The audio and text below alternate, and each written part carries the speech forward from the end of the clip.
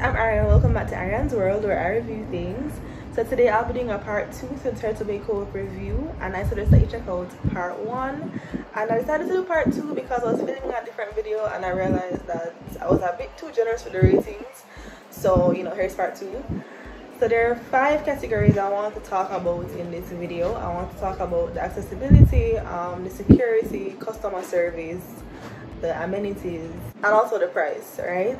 Alright, so in regards to the accessibility, I'm giving it a 2 out of 5, and that's because the road in Portland, it's absolutely awful. I feel like nobody should be going down there at this point in time. The road is really, really bad.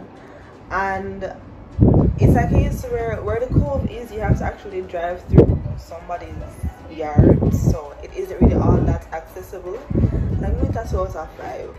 In regards to the customer service, I'm giving it a 3 out of 5 as well, because it's pretty average. It's not regular bad Jamaican customer service, but it's not extremely good either. So just a little 3, right? The people there were nice, but it wasn't anything special.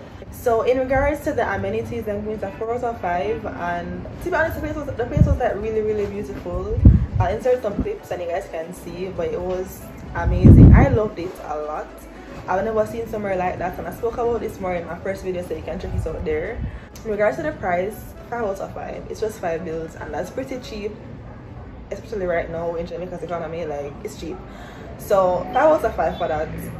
And in regards to the security, I want to give that a 0. I gave it a 2 the last time, but I'm giving it a 0 because there was actually no security there. So it don't make any sense. It's a 0 out of 5. In regards to the overall experience, I'm giving that 3 whirls out of 5. And I mean, I explained why previously, but it wasn't somewhere that was, perfect.